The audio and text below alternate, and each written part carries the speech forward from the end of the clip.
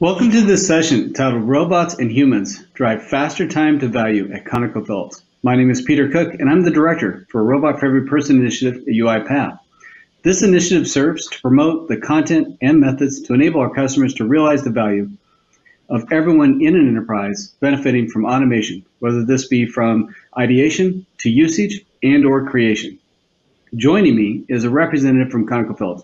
ConocoPhillips is an energy company charged with the important job of safely finding and delivering energy to the world. Today we'll be discussing their vision to empower their employees to work side by side with UiPath robots, giving their people the freedom to focus on the human part of work. Hi Jason, very happy to have you on today. Could you please take a moment and introduce yourself and your role within ConocoPhillips and your automation program? Absolutely, thank you.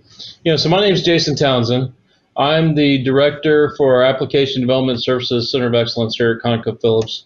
And what that means is, as part of my role, I have our Robotic Process Automation Center of Excellence under me. Outstanding. So my understanding is your automation program has matured to not only take on attended automation, but also enable citizen developers. Was there a tipping point that led to the transition from unattended robots to enabling both citizen developers and taking advantage of attended automation? Was there a particular opportunity or challenge? So what really, kind of the genesis of our robotic process automation program here at ConocoPhillips started with, in partnership with our finance organization as part of Emerging Digital Technologies for Finance, roughly a little over 2 years ago. And during that effort, we were really focused on building, the unattended bots, looking for the big prize, right? These big complex processes we could fully automate with unattended bots. We were, got to where we were building 25 of these per quarter, and we've been doing that for the last couple of years. And, we went to UI Forward, I think it was 3 last year. And as part of that, we heard UiPath present on Studio X. And as soon as we got back, we went to our management and said, okay, look, we feel that attended bots and citizen developments or citizen automation for attended bots is a bigger prize in aggregate than some of these processes we've been going after. Can we get, some licenses of UiPath Studio X? And can we do what we call an automate first? Can we start driving an automate first culture here at ConocoPhillips? And so we met with Aftab Ahmed, who was our partner in finance. We met with Dave Mabey, who is our kind of innovation manager here, and started fostering this idea of a automate first culture.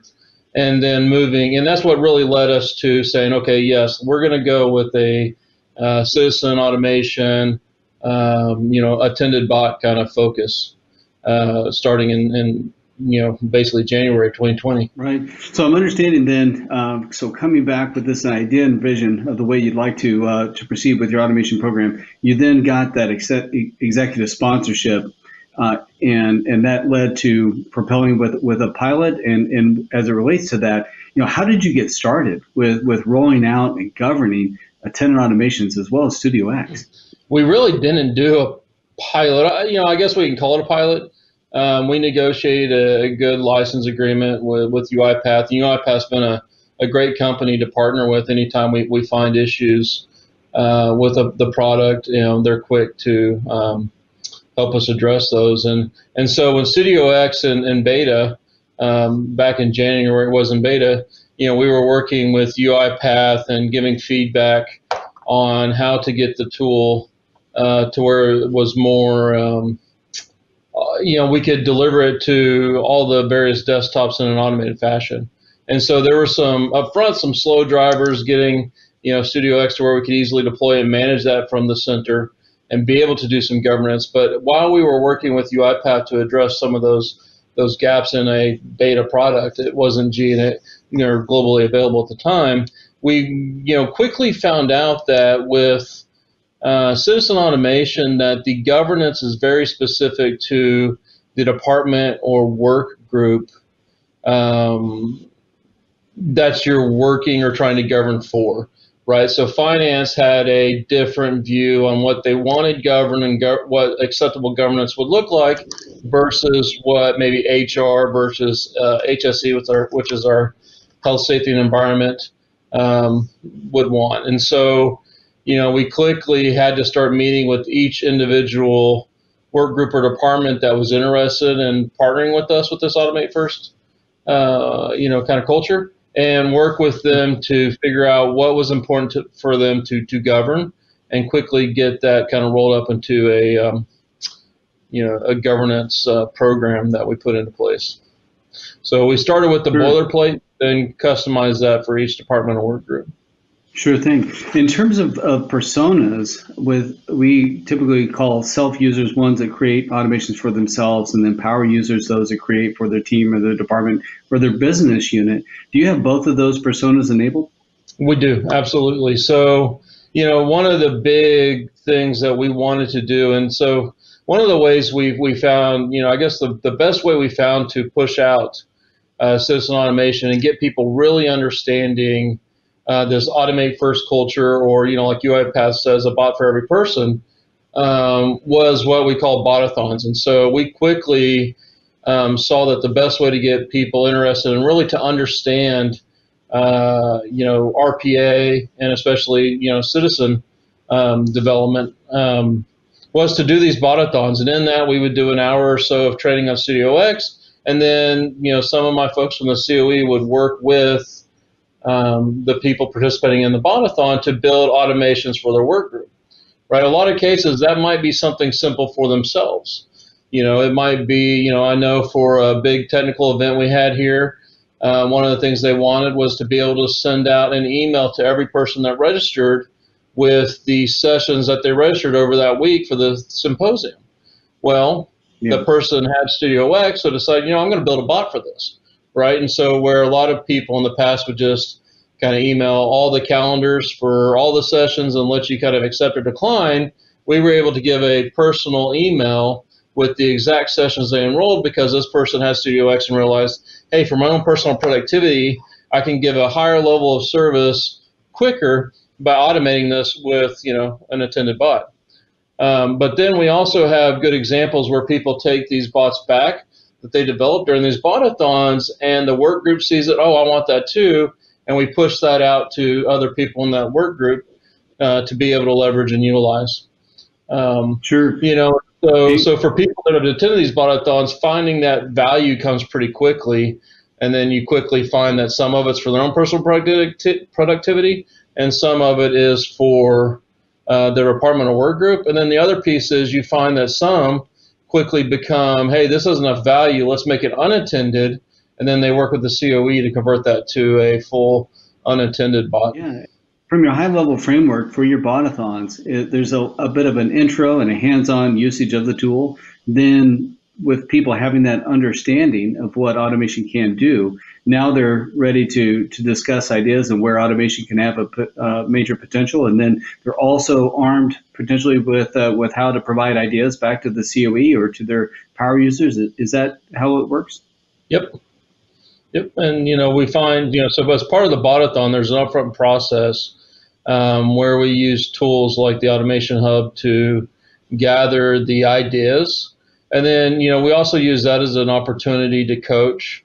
This is a good opportunity for automation. Hey, this is maybe not so good opportunity for automation.